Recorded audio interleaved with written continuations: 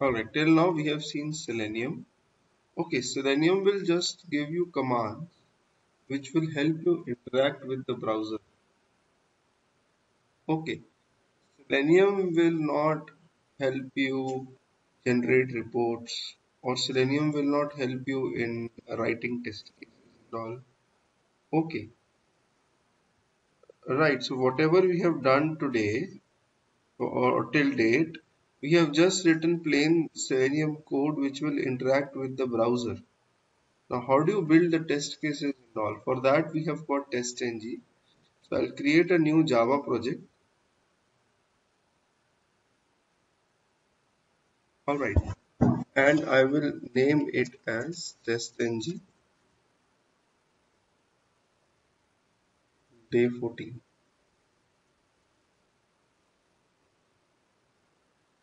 Okay. Now, TestNg will help you build the test cases. The first thing is that you have to install TestNg on your machine. Okay. For installing TestNg, just go to Google and type TestNg Eclipse. Okay, TestNg gets added as an add-on inside Eclipse. Okay, you go to the first link. This is the complete documentation of TestNg. You can click on this link, install the plugin, click on it and go to the next page. And this is the link to download the release for TestNg. Okay, copy this. I will give it to you on the WebEx chat as well. Right. And I'm sorry. Go to Eclipse, and after going to Eclipse, go to help, install new software and paste the link, and instead of pending it will show you TestNg in 2-3 minutes. Takes a little while to load. Click on the checkbox, click on next. Eclipse will restart, okay, in the end. And after Eclipse restarts, you can go to Window, Show View, Other, and under Java you will be able to see TestNg. So that means TestNg is successfully installed as a plugin. So you can verify the installation as well. But Eclipse has to restart. Okay, Eclipse will restart. Fine. Now TestNg will help you build the test cases. It's a unit testing framework. It is not meant for Selenium. It's a generic framework. Even for unit testing, people use it. You can use it with Selenium because it's got very good features. Alright, so let us see the features. Right, in TestNg, and this is the source folder. Under the source folder, I'll create a new package known as test cases. Package is like a folder under a folder. Okay, right. If you go to the project properties and if you open the project folder,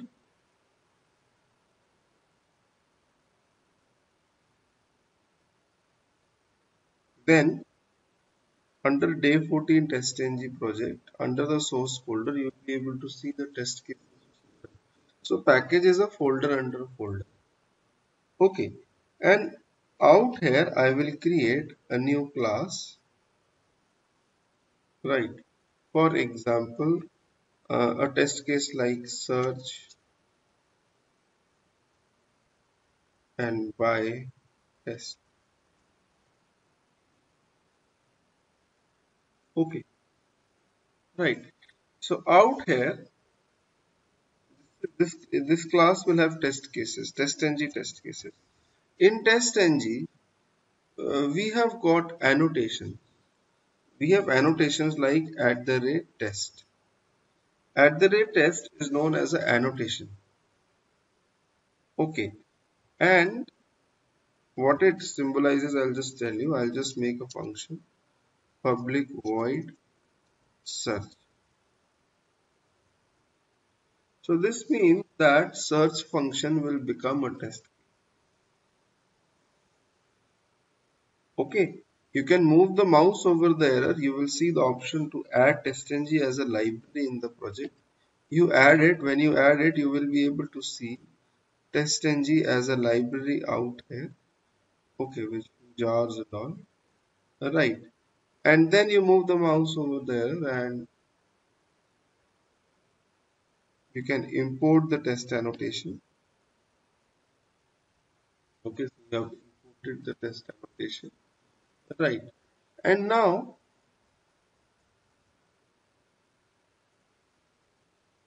inside this test case, you can write system.out.println.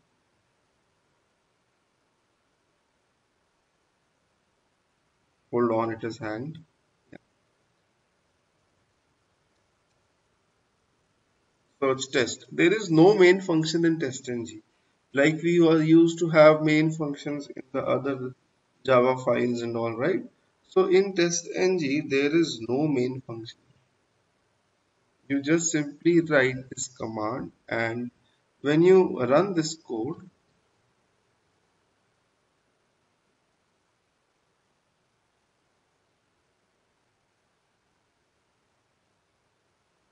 it says that it prints search test, total test runs, failures are 0, skips are 0. You can also run it like right click on the Java file and you will get the option run as tested. Yes. Okay, there is no main function. It rather tells you in the end that the total number of test cases which have executed are 1, failures are 0 and skips are 0.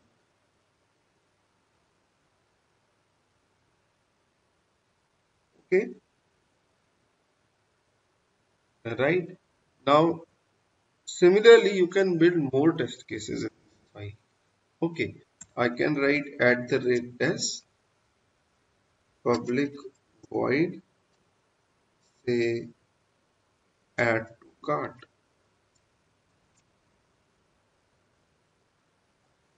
Okay, inside it, I can print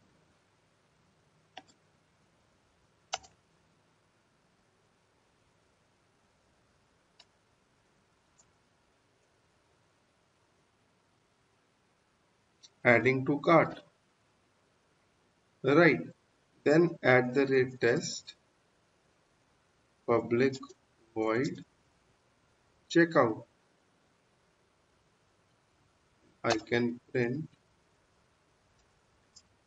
checking out. So when you run this code, it runs and it prints everything. Total test runs are 3, failures are 0, skips are 0. So that's how it runs. And if you look at the output, it prints over here adding to cart, checking out, and search. Now this is little weird. Adding to cart is printed first, then checking out, then search test. I was assuming that first search test will be executed, then checking out, then adding to cart. Okay. I was assuming that it will run from top to bottom, but it is not the case. Look, TestNg has got its own mechanism through which it executes the test cases, the order. Okay, you cannot decide the order. Okay, if you want to decide the order yourself, you have to prioritize the test cases.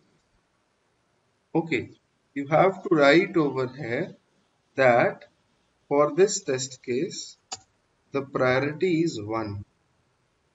Okay, then for this test case, the priority is 2. Okay, then for the next test case, the priority is 3. So with the priority, you can prioritize the test cases. That is, this test will run first, then after that this test will run, then after that this test will run. So when you run this code now, you will see that it runs all 3 of them, but it runs in the order in which you wanted. Okay, you can prioritize the test cases this way. Alright, fine. Now, out here, just 1 minute. Just okay. So now what you can do is you can do the validations. Out here it says that total test runs are 3 and failures are 0 and skips are 0. Okay. Now how do you fail a test case? How do you validate stuff? Okay. Let me make a new file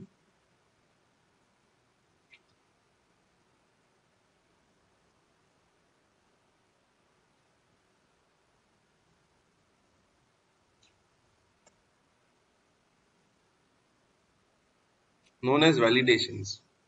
Right. Now out here,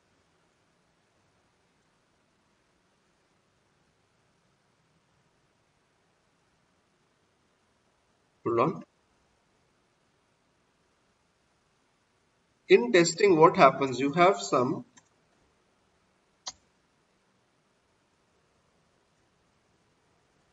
expected value.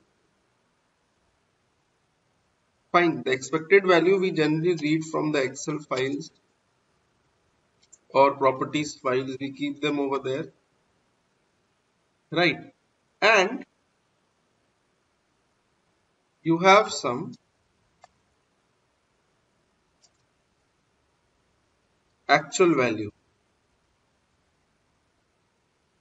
Actual value you will get with the help of Selenium. Okay. Right. So you have to compare both of them and pass or fail the test case.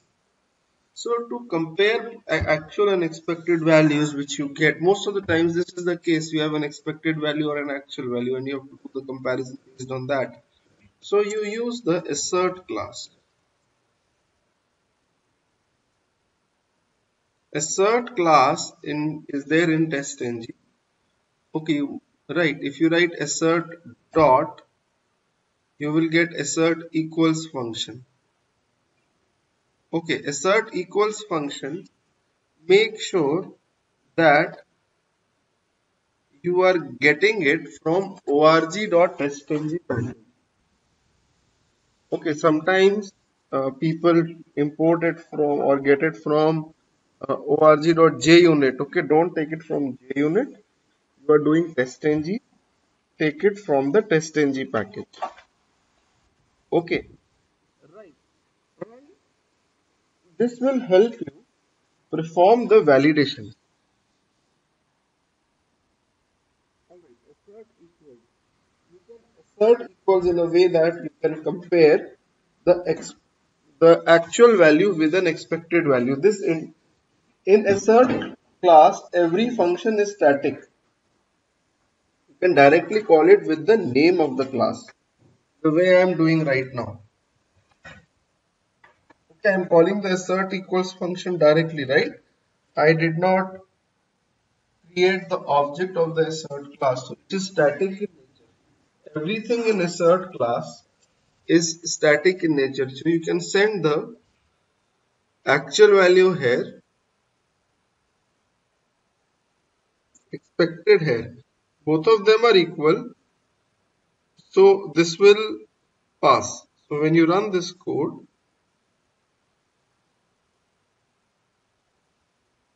hold on, right click on, okay, this should not be main function. I'm sorry. At the rate test public void any temp. I'll just give it any name. I'm sorry. It should not have been the main function. You can import the test annotation and when you run this, you will see that failures are 0. But if I change this, if I put Z over here in the expected value and I change the actual and the expected and if I run this, so it will show you that it is a failure. Apart from this, if you look at this tab results of running the class, you get the proper systematic results as well. Okay, it shows that there is some assertion error expected XYZ but found X. Right. So this is the brief summary of report. Okay. And if you refresh your day 14 folder, you will see a test output folder. This contains the actual HTML reports in index.html. It will contain the actual HTML reports. You can copy this URL,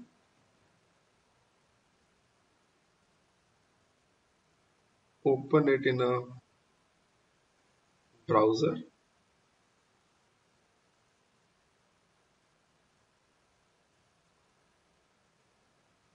Right, so these are the default Testng HTML reports. These are not very impressive. We won't be doing these reports. We will be doing better reports known as extent reports. But still, these are default reports which are generated by Testng. Okay. And every time you run the program, you will set this test output folder will have the reports. The older reports will obviously be lost. Okay. Right. So this is how Testng works. Fine. Now, there are other assertion functions as well. For example, you can write assert dot assert fail or assert true. Right. Hold on. So you can give a condition over here in this. What is assert true? I'll tell you. In this, you can give a condition. You can give a condition like 5 greater than 4 or 5 greater than 3 and some error message.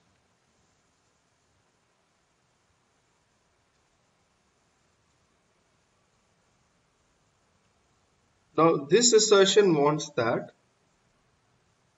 this condition should evaluate to true.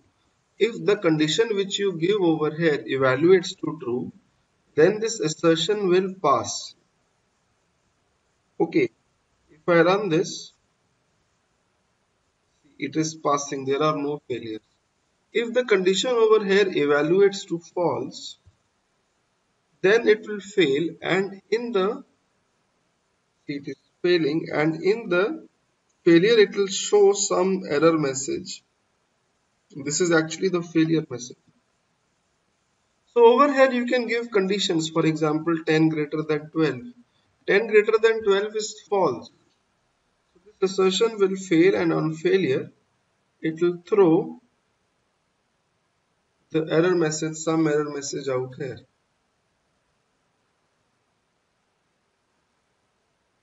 Okay, I hope you are getting my point.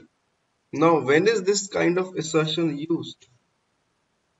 Remember we had made a function like is element present. We had made this function and we used to send the XPath of the element.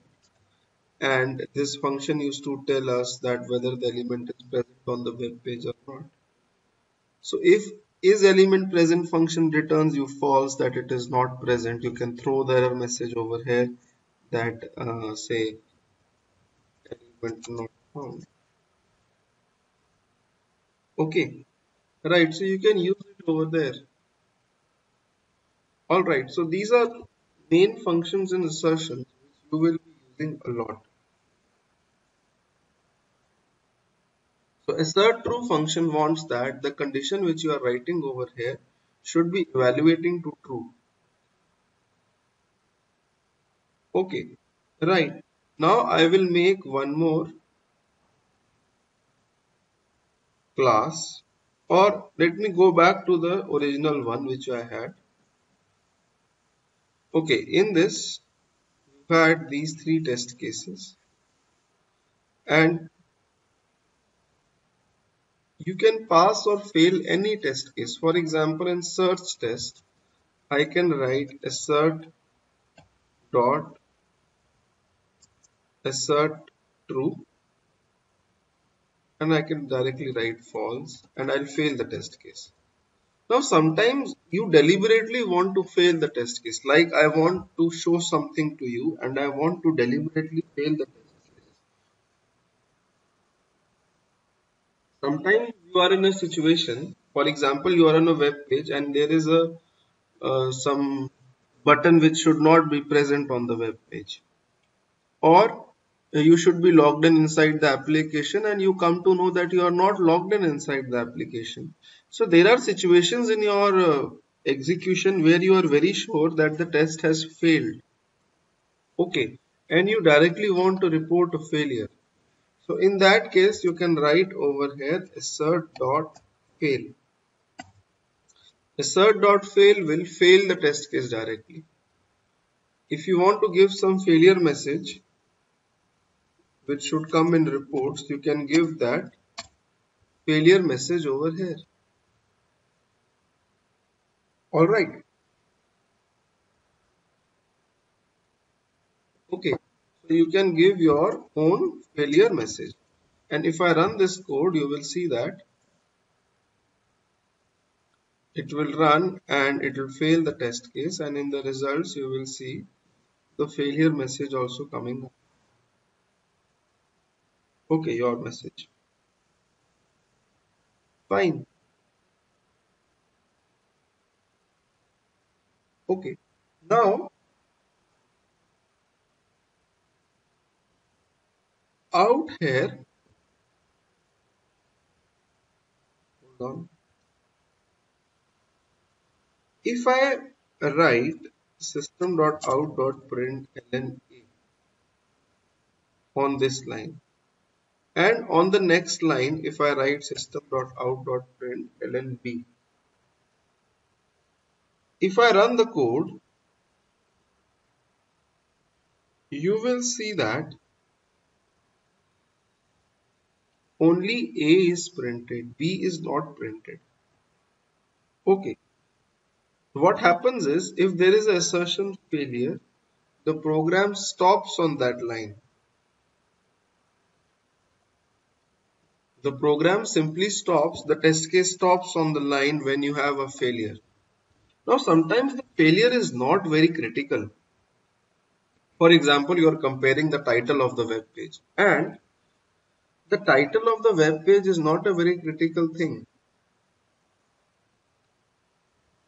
Fine, the failure, if the titles don't match, fine, you can at least report the error and you can move forward. Okay, at times the failures are not so critical and you don't want to stop the flow. So over there we use soft assertions. Okay, because this kind of assertion will stop the flow. Right, let me create a new class as soft assertions example, and I'll create a test case at the rate test public void test soft assert,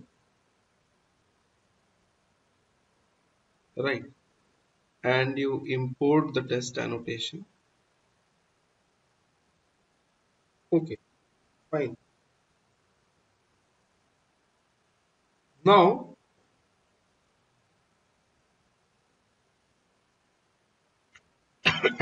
you don't want to stop the flow. Okay, now out here there is a class known as soft assert. Okay, you can create the object of that class and you can write soft assert dot assert equals, you can give actual and expected value. So both of them are different, so the test should fail. If I run this, the test never fails, it's writing failure 0. Okay, it is not failing. Alright, now what is the reason? The reason is, in soft assertion you can give as many conditions you want to put up, okay, you can write soft assert dot assert true.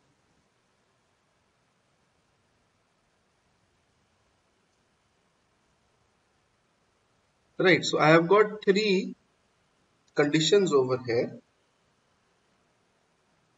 three validations. If I run this, two of them are failing. This is failing, this is failing, or you can directly fail the test case as well. You can write soft assert dot fail with the message as some error.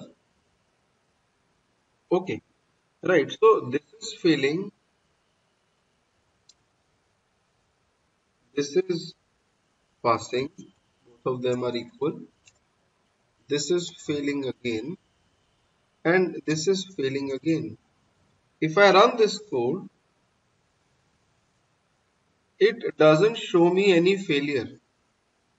In case of soft assertion, you have to write in the end, that is soft assert dot assert all. When you write soft assert dot assert all in the end, then only the validation on every condition is done.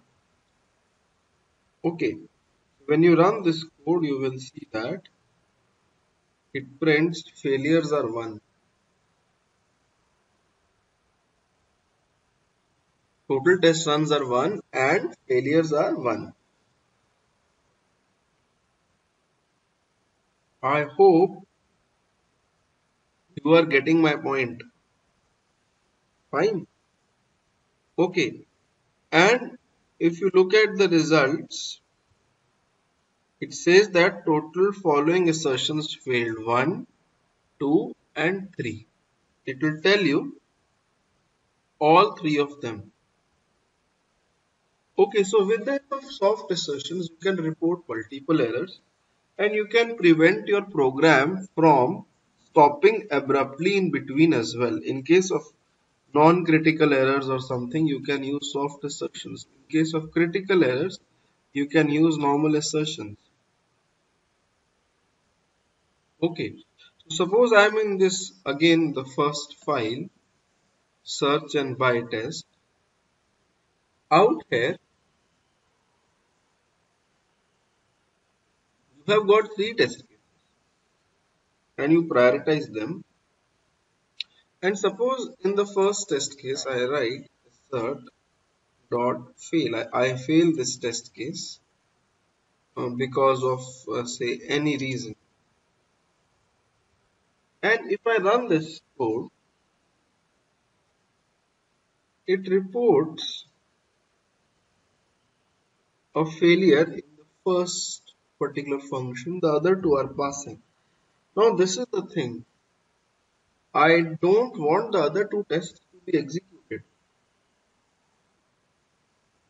because they are dependent on search, right?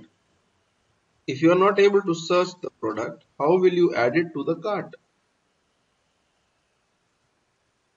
Right, so you have to make this test case dependent on this test case in case of a failure. So you write over here, comma, depends on methods, write search. This means that this test case is dependent on the search method or the search test case. Right, so when you run this code, you will see that the other one never comes up. Okay, so you can keep this dependency in the third test case as well. Checkout. That checkout depends on search as well as add to cart. That if you have not added to the cart, if both of them pass, then only checkout will execute. Okay, so you can build the dependency between the test cases. Alright, says that two test cases are skipped and skipped one is a failure. Right, so yellow shows both of them are skipped. Now at times you want to skip a test case deliberately. Instead of failing it, you want to skip the test case. You don't want it to be executed. Like if there are 100 test cases running, out of 100 you just want to run 20 and you want to skip 80 of them. So if you want to skip a test case, you can write the line throw new skip exception and some message which will tell you the reason for skip. You can throw a skip exception deliberately and you can skip the test case. Okay, so when you run this code, you will see that the search test skips, and because it is skipping, the other two test cases also skip because the search test is skipping. It is not passing. The other two tests were dependent on the search test. Okay, so you have got loads of features in TestNg. Then you have annotations. Like this is the test annotation, right? There are other annotations in TestNg. For example, there is an annotation known as before test. Okay. You can make a function like before and print, hold on,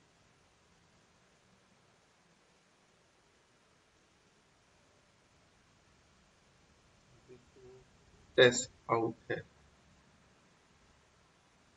Import this annotation and you have the annotation after test and you write public void after and print it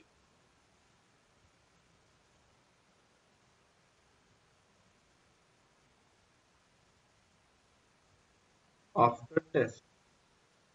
So when you run this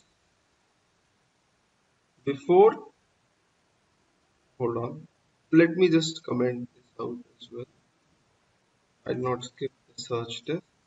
So when you run this, you will see that before test is executed, before executing all the three, and after test is executed, after executing all the three tests. There is a predefined order in which these annotations execute. No matter where you keep them in the file, it doesn't matter you keep them on the top or at the bottom or in the middle. There is a predefined order in which these annotations they are executed. Okay, so before test will be executed before executing the test cases and after test after that. Suppose you want to execute all the test cases on the same browser. So probably in the before test you can open the browser, execute all the test cases and then you can close it in Selenium. Or suppose you want to manage a database connection, you can open DB connection and out here in after test you can close DB connection. Right, so we will see all these things. We will be using these annotations. Similarly, there are other annotations like, for example, at the rate, before method. Okay, public void before method. Right, and you type inside it before method. Okay, right. Now, how is before method different than after method? Okay, I will tell you. Right. Similarly, you have at the rate after method. public void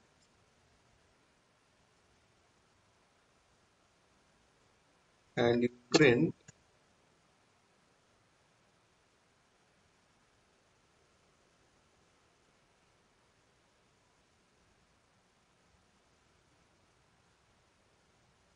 after method, right? Okay, so when you run this in the output, you will see that before method and after method are executed. Before and after executing every test case. Okay, before test and after test were just once, but before method and after method are executed before and after executing every test. Okay, so we will be using this as well. For example, for every test, you have to generate a different report. So you can initialize report for every test in before method, and in after method, you can finalize the report. Or you can open a browser in before method, execute the test, and after method, you can close the browser. So it's completely up to you. There is a predefined order of these annotations, no matter where you keep them in the file. It doesn't matter. Okay, right. Now at times you want to run one test multiple times with different sets of data as well. Right, suppose you have got a test case like login test and you want to run it multiple times with different sets of data. You want to supply data inside this test case and run it again and again with different sets of usernames and passwords. Okay. So in TestNg, we do it with the help of data provider. Okay, what we do is that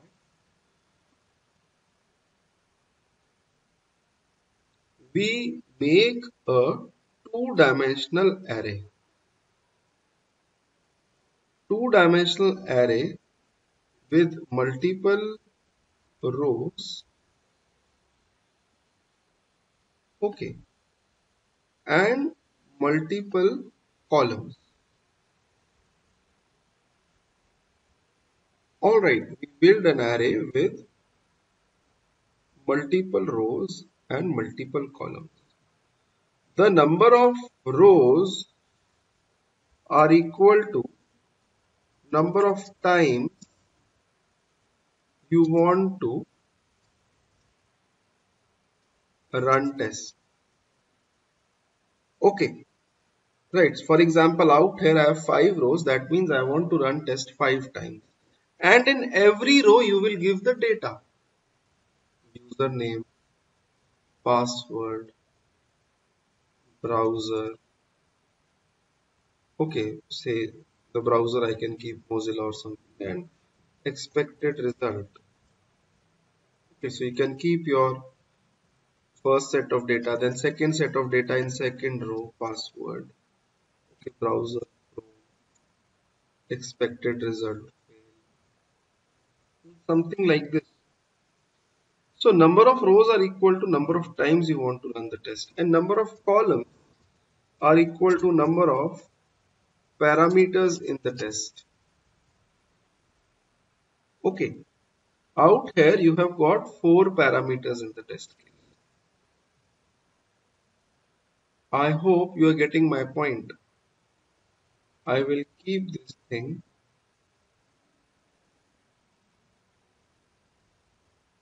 on the right. So this is what we did. So you have a two-dimensional array. The number of rows in this array are equal to number of times you want to run the test. And number of columns are equal to the parameters. You have got the first row out here will have the data, the first set of data, second row will have second set of data. So we keep a two-dimensional array. Okay, right. And what we do is that we make an annotation known as @data provider. So there are fixed steps out here which you need to remember when you have to run a test case with different sets of data. The first thing is that you have to build a data provider annotation.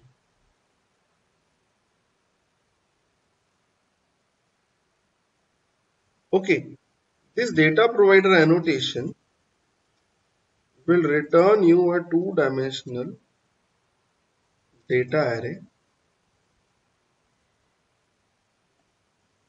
Okay, I'll make a two-dimensional object array known as data.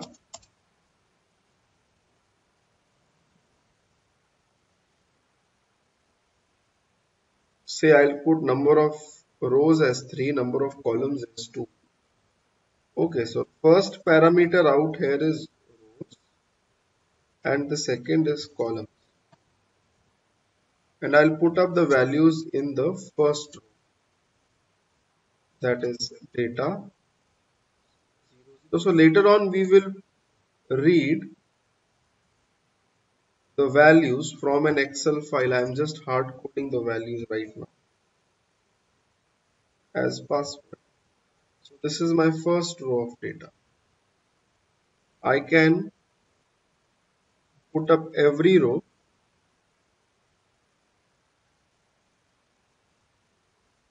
Hold on. I can put up second row, third row. Okay.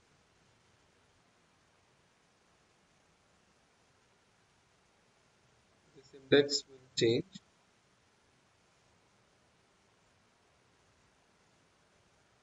So this is the two-dimensional object array having the data. Okay, all the three rows, and write over here the return data. So the first step is that you have to finalize your two-dimensional array and return it in the data provider annotation. The second step is that you have to tell this test case that the data is coming up from the getData function. Okay, you have to tell it that the data provider for you is getData. You are linking the test with this data provider. And the third and the most important step is people make mistake over here times. The number of input parameters in this function should be equal to number of columns. There are two columns, right? Username and password. Okay. You will have to write number of input parameters like this. And that's it. Nothing else needs to be done. When you run this code, I have got nothing written in the test function. But when you run this, it will say total test runs are 3. It runs it with 3 different parameters. In the results also, first it is running with U1 P1, U2 P2 and U3 P3. It runs the test with 3 different parameters. TestNg automatically detects. TestNg detects that fine, this is the data provider. In the data provider, I have got 3 rows. So I have to run the test case 3 times. So first it runs the test case with this row. It passes U1 the first parameter into username, the second parameter into password. Then it runs with the second row. It passes U2 in username, password, P2 in password. Okay, so that is why I told you the number of input parameters in this function should be equal to number of columns or the number of parameters in the test basically. Okay, then only TestNg can pass it over. So TestNg detects that fine, this is the data provider. It goes in the data provider. It understands that fine, I have to run it 3 times and it runs it 3 times by passing over the data.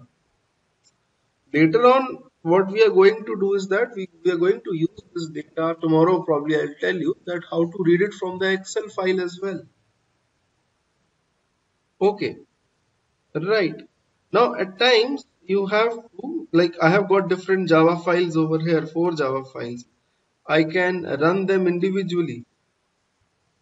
Okay, I can run these files individually. But if I have to run them together, okay, if I have to run them together, then what we do is that we use an XML file. Okay, we use testng.xml. I will show you just 1 minute.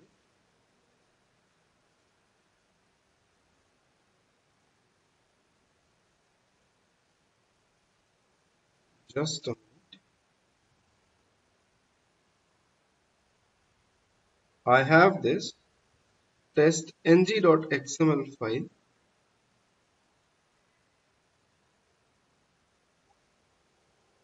What have I done?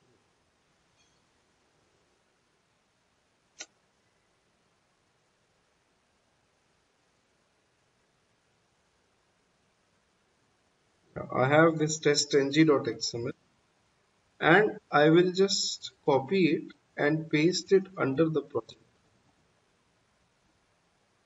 Okay, so this is an XML file in which you can keep all your test cases. You can specify your suite name, the name of your first test case. I'll just call it as login test. And it is inside the package test cases dot login test. Look, this name you have to be careful with. This name has to be the fully qualified name of your test. The package name followed by the name of the test. Okay. The second test case is say search and buy. This name can be anything. Okay, but the name over here you have to give the fully qualified correct name with the correct spelling. Because if you make the spelling wrong, it will testng will not, it will go in error.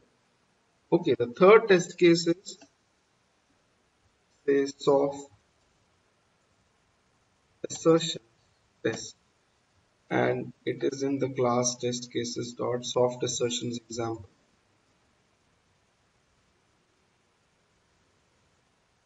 And the last one I'll put the validation test cases dot validations. So when you run this code or if you right click on testng.xml run as a testng suite, you will see that it's showing some exception, cannot have the same name. Just 1 minute.